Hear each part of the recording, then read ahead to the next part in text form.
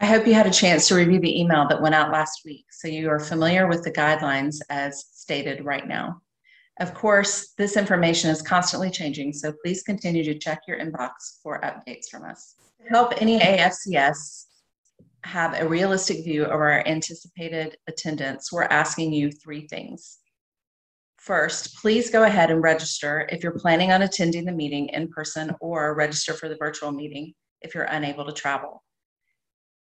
If you have already registered for the in-person meeting and your travel plans have changed, please reach out to Will Ferguson at WFERGUSON@executiveoffice.org.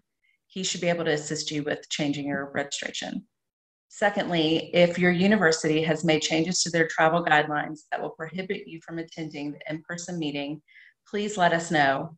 It's helpful for us to understand where our different affiliates stand when it comes to travel.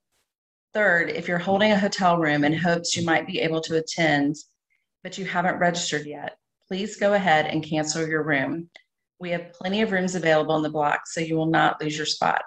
This action will help us have an accurate understanding of our hotel block. Finally, if you're presenting at annual session, please review the email that was sent out last week and respond with your travel plans if they have changed.